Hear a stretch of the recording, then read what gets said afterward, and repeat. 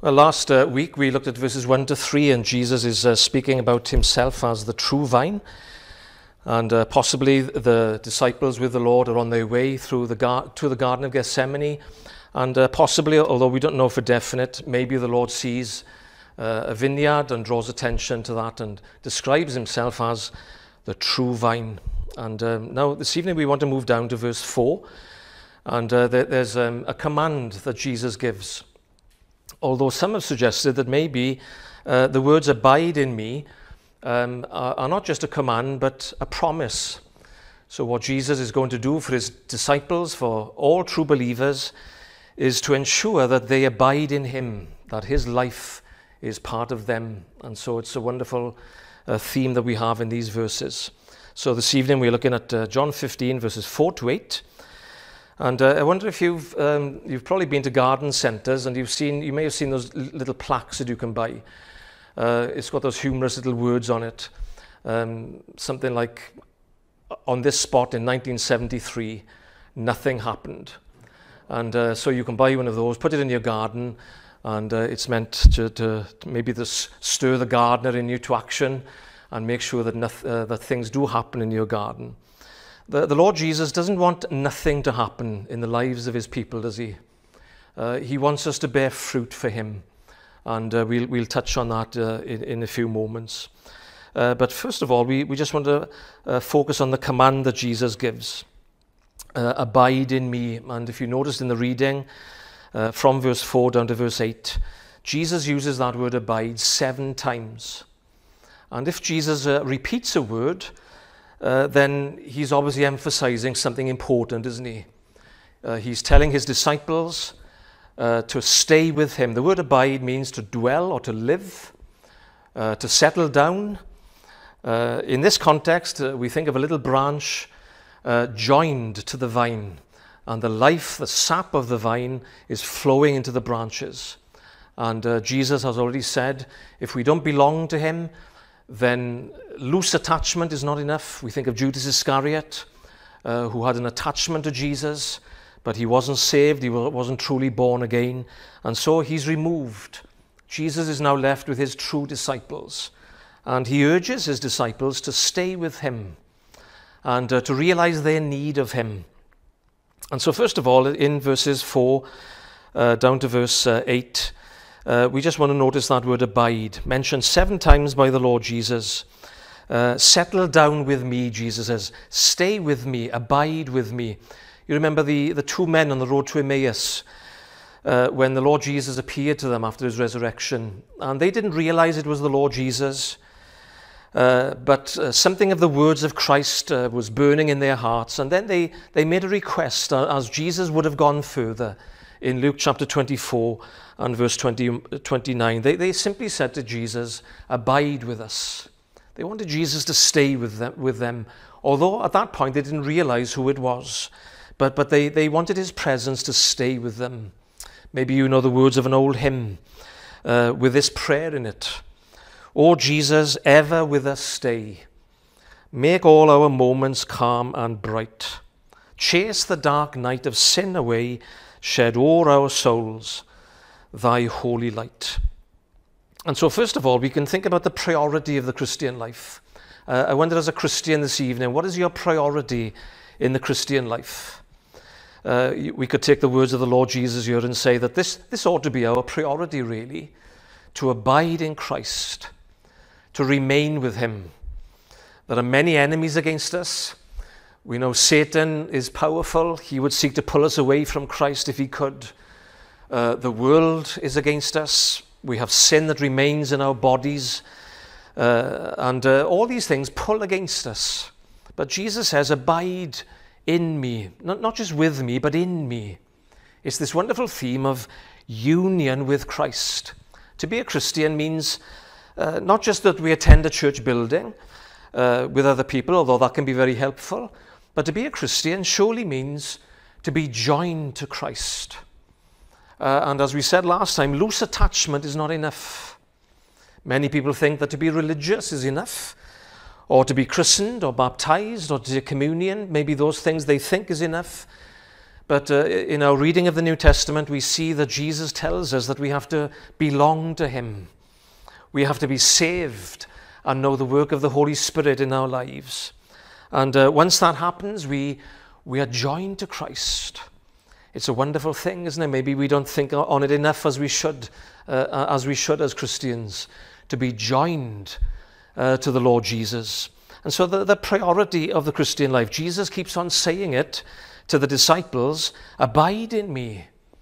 And as we've read and as we've already said, 7 times the Lord Jesus makes that statement.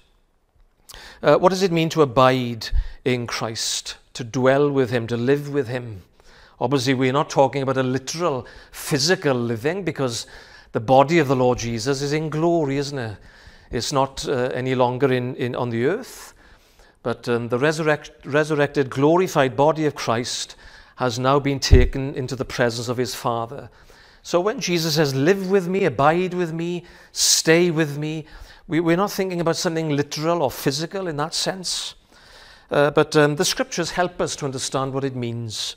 To abide in Christ means by faith. The Apostle Paul puts it like this in Ephesians and in chapter 3. And he's praying for Christians, and the Apostle Paul says, I bow my knees to the Father of our Lord Jesus Christ, from whom the whole family in heaven and earth is named, that he would grant you, according to the riches of his glory, to be strengthened with might through his Spirit in the inner man. And then he says that Christ may dwell in your hearts through faith. I'm praying that for you, the Apostle Paul says. They were already Christians, but he wanted them to know the presence of Christ with them daily. And he puts it like that Christ may dwell in your hearts through faith. So this abiding in Jesus is by faith, isn't it? It's not a visible thing, it's not a physical thing, but by the Holy Spirit, and as he helps us to believe on the Lord Jesus, we dwell with him by faith. We could also say that as the New Testament helps us, that to abide in Christ means by his word. Again, the Apostle Paul writes in Colossians chapter 3, let the word of Christ dwell in you richly. And Jesus refers to that actually in this passage. If my word abides in you, Jesus speaks in that phrase, my word abiding in you. And so when we think of Jesus abiding, we abiding in him, he abiding in us, it's by faith, but it's also by his word. Through the scriptures and the things that Christ has revealed about himself in the word of God, we ponder them, we meditate upon them, and they become precious to us. Let the word of Christ dwell in you richly. It's not a passing thing, the word of Christ, but it lives within us. And then, of course, we could also say that to abide in Christ is by the Holy Spirit. It's by the work of the Holy Spirit. So Paul in Ephesians chapter 5 says, be filled, go on being filled by the Holy Spirit.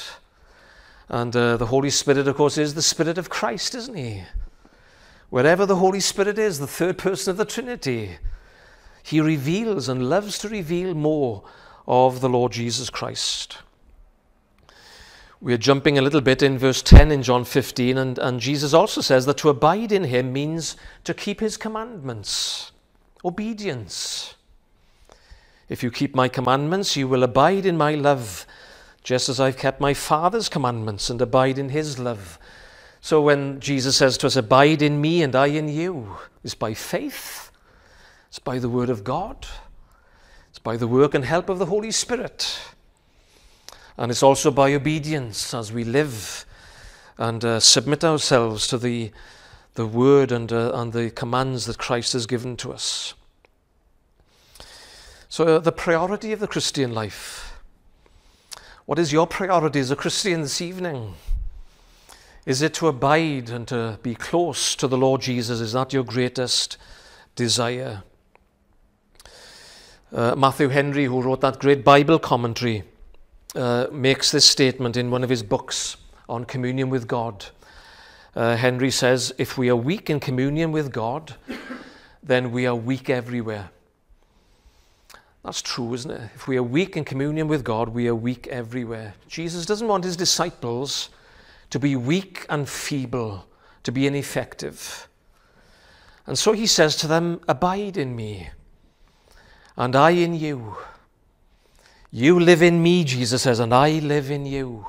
Think of the words of the Apostle Paul in Galatians 2, verse 20, where he says, I have been crucified with Christ, nevertheless I live, yet not I, but Christ lives in me. Is there a more wonderful statement of the Christian life than that? What does it mean to be a Christian? Jesus Christ living in you. What an amazing thing. And you living in him. And so the Lord begins like that in verse 4. Abide in me, and he repeats that a number of times. You think of Daniel in the Old Testament. Daniel, who was, you could say, in lockdown all his life in Babylon for 70 years. And he says, the people that know their God shall be strong and shall do exploits. Abiding in Christ, abiding in God. I remember reading some years ago about the Hebridean revival in the 1950s when Duncan Campbell was the preacher, the evangelist that God used to bring blessing there, and many people were converted, and revival came at the islands there in Scotland. And maybe you know the story that as he stepped off the boat to go and hold one of the mission meetings, some Christians met him. And the first question they asked him as he got off the boat was, Mr. Campbell, are you walking with God? It's a powerful question, isn't it? That's all they wanted to know. Not what are you bringing with you, or not even what your sermon is, but are you walking with God? Isn't that the theme really of John 15? Jesus urging his disciples, his followers, settle down with me, stay with me, abide in me, let my life filter through, receive the sap of the vine, as it were. And you are just a branch, Jesus says. I am the vine, you are just a branch. But let my life be in you. Abide in me. So the priority of the Christian life. Why is this important? Jesus gives us two reasons here in these verses. First of all, there's a word of realism. And if you see at the end of verse 4 there, Jesus says, the branch cannot bear fruit of itself unless it abides in the vine. And the Lord then repeats that truth in verse 5. Without me, you can do nothing. Twice Jesus says it. Do you think Christians would need to be told that without the Lord Jesus they can do nothing? Why would we need to be told that? We shouldn't need to be told it, should we? And yet the Lord finds it necessary to tell them, and to tell us as well in the pages of Scripture, in the Gospel here, that without him we can do nothing. I am the vine, the Lord says, you are the branches. And without my life coming to you, you can do nothing. William Williams of Pantycelyn, the great hymn writer, wrote these words in one of his hymns. So prone I am, when on my own, to stray from side to side. I need each step to paradise, my God to be my guide. Do you feel that yourself? So prone to stray from side to side. Every step of the way to paradise, to glory. I need God to be my guide. Can't do anything without him. And so dependence on God. Do you remember that story in the Old Testament, the book of Judges? Judges chapter 16, we are told about Samson. That great story of the judge. And the Philistines capture him, remember? And they pull his eyes out and he's blind. Samson has lost his way, really, and he's compromised. And then you have that sad statement, that he gets up just like other times. This is before he's captured, actually. And Samson did not know that the Lord had left him. Didn't realize it. And then he's captured, his eyes are pulled out and he's blinded. And there he is put in the prison house, and the Philistines are making fun of him. They shave his head, which was a sign that he'd lost his way and he'd broken God's commands. But then we read this tremendous verse in that chapter. The hair of his head began to grow again after it had been shaven. And one preacher put it like this: they could shave his hair, but they couldn't pull out the roots. His hair began to grow again. And sometimes as Christians, we lose our way, don't we? We backslide from the Lord. We might lose our way for a while, and it's as if our hair is shorn. We've lost all our spiritual strength. But thank God, the roots of grace go down deep. And we still belong to the Lord. And he can still restore us, and we can still be useful to him. And we know the end of the story, that Samson pushed the temple of the Philistines down, and he won a great victory, although it cost him his life.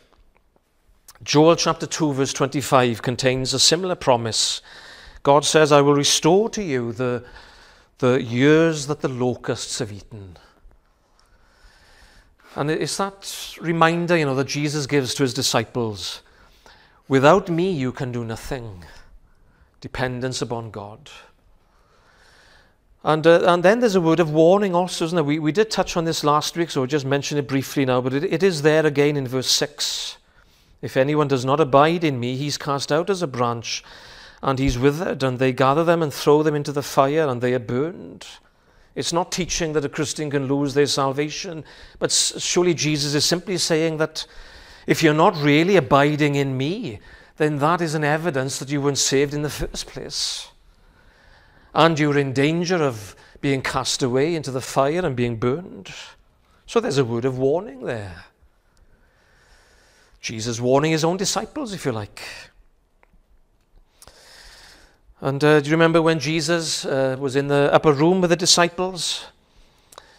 And he said to them, one of you will betray me. And all of them at that point said, is it I? And Jesus didn't point Judas out at first. And he didn't tell all the other disciples it's Judas. Jesus told them what was going to happen, and then he allowed them to examine themselves. Is it I? Am I the one? And we know it was Judas. He leaves the room, and the Lord is left with his 11 disciples. But all of them asked, is it me? Why did Jesus do that? Why did he make them feel uncomfortable?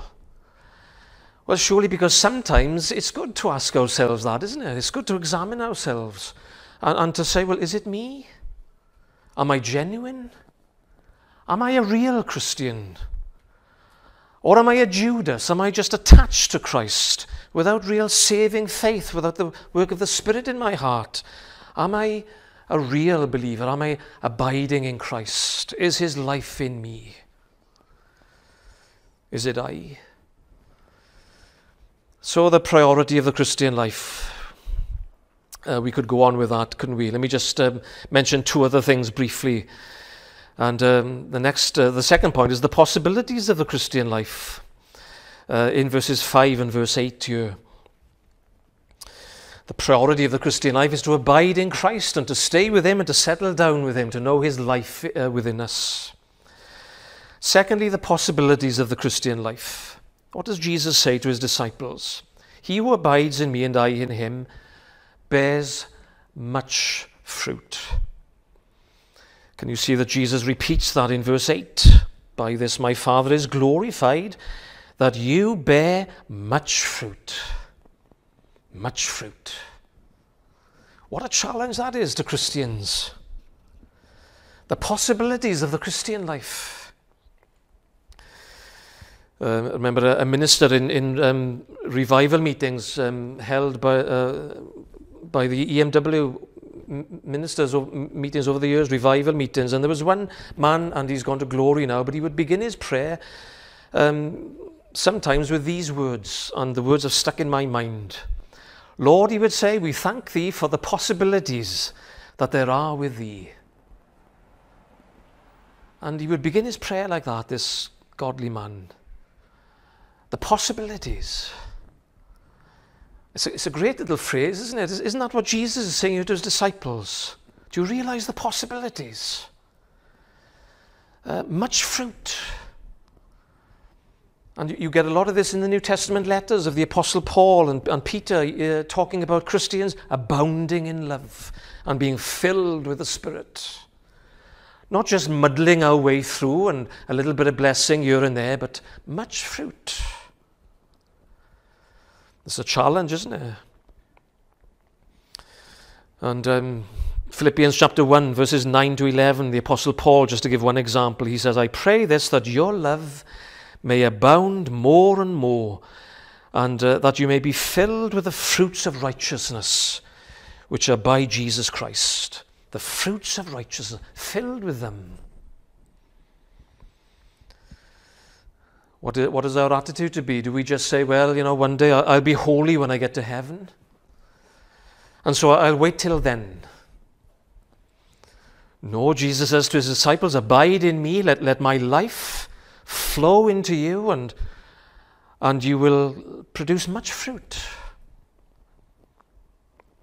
Filled with the fruits of righteousness, which are by Jesus Christ. Notice also in these verses that Jesus teaches us that there are degrees of fruitfulness. Didn't Jesus say that in the parable of the sower? He talked about the fruitful heart, and he said that some will give fruit 100-fold, another 60, and some 30. So not everybody is the same. Christians, not all the same. What do we find Jesus saying here? Well, he says in verse 5, he who bears much fruit, without me you can do nothing. And he goes on to say that my Father prunes those who bear fruit so that they might bear more fruit. He talks about fruit and then more fruit. There are degrees of fruitfulness in the Christian life. Listen to these challenging words by Bishop J.C. Ryle. He was the Bishop of Liverpool from 1880 to 1900. And on these verses, Bishop J.C. Ryle says these words, which are a challenge to all Christians, I'm sure. Here's the quote. There is a wide difference between believers and unbelievers. In some things, they are all alike. All feel their sins and all trust in Christ. All repent and strive to be holy. All have faith and grace and new hearts, but they differ widely in the degree of their attainments. Some are far happier and holier than others and have far more influence on the world. That's what Ryle has to say on these verses. It's a challenge, isn't it, to Christians? There's fruit, but then there's more fruit. Am I growing as a Christian? Am I abounding in love? Am I filled with the fruits of righteousness? How does it work out? Well, look at what the Lord says there in one of the verses. He speaks about prayer. He talks about a fruitful prayer life. Verse 7, if you abide in me and my words abide in you, you will ask what you desire, and it shall be done for you. And so the words of the Lord Jesus Christ, stimulating prayer. So how do I know if I'm abiding in Christ? And how do I know if the life of Christ is within me? Well, one simple question could be, what is your prayer life like? Because without prayer and dependence on the Lord Jesus Christ, then the life of Christ doesn't filter through to us, does it? And without a good and healthy prayer life, we will not produce much fruit. That's true as individual Christians. It's true in any church life. And so Jesus says, whatever you pray, it shall be done for you. The possibilities of the Christian life. Sometimes we attend meetings, and sad to say, maybe shame on us sometimes as Christians. We don't really expect much, perhaps. Do you remember when you were first converted and maybe you went to the prayer meetings for the first time? And, well, I can remember that, you wanted to be there in such a way you were afraid to miss it in case you missed something. You expected something to happen. The possibilities. And, well, it's a challenge, isn't it? Abide in me, Jesus says, and you will produce much fruit. Maybe you know the story of Corrie ten Boom. She was from Holland, and she became a watchmaker like her father. And her family were arrested and all taken to Ravensbrück concentration camp. Her father and all her family died. Corrie ten Boom was released. When she shouldn't have been, in the providence of God, she went traveling the world afterwards, giving her testimony. And the Lord blessed her life and her testimony, Christian testimony. On one occasion, she says she was talking to someone about answers to prayer. And the listener said to Corrie ten Boom, "Oh, that's just coincidence." And Corrie ten Boom replied, "Well," she said, "it's strange. It's a strange thing. When I pray, coincidences happen. And when I don't pray, they don't happen." Well, she was right, wasn't she? Prayer. Seeking the face of God. Dependence upon God. I am the vine, Jesus says. The risen Lord Jesus Christ. We are just little branches joined to Christ. But wonderfully, his life comes into us. And as we depend on him and pray to him and realize our need of him, we can be filled with the fruits of righteousness. Some people have asked, well, what is the fruit, dear? Is it conversions? Is it a holy life? Perhaps we can bring all those things together. The witness of a Christian, a healthy testimony, a godly life. All these things, we could say, make up the fruit, don't they? Paul's words in Galatians 5. The fruit of the Spirit is love, joy and peace, meekness and long-suffering. The fruit of the Spirit, a godly life. And so when people come into contact with us, they maybe not without realizing it, but they know there's something different about us. Jesus' life is in us. And so the priority of the Christian life is to abide in Christ, and the possibilities of the Christian life, much fruit. Let's briefly look at one other thing from this little passage, the purpose of the Christian life.